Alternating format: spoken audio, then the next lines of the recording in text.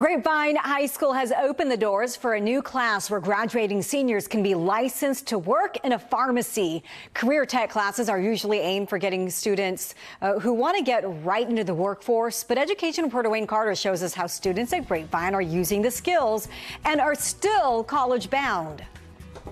At the corner spot of this quiet strip mall sits Grapevine Pharmacy, a long-time family-owned business turned high school classroom. And then just go ahead and mix it in a little bit first before. Make sure you get all the lumps out.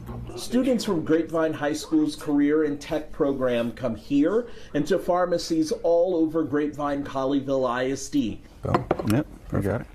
To learn the ins and outs of working as a pharmacy tech. In the classroom, looking at the stuff and the formulas or whatever, it looks very complicated, but once you get back here and actually do it, it's much simpler than what it looks like. So.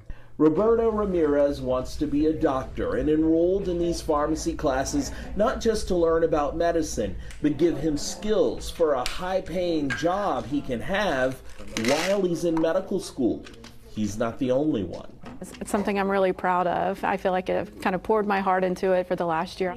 Christy Mordhorst not only teaches the pharmacy program, she came up with the idea and convinced pharmacists to partner with her. She even took the test, became certified as a tech, and works a shift at the pharmacy alongside her students. If I wanted to teach it to my students, that I really needed to do it myself. I tell the students all the time that, I'm learning along with you.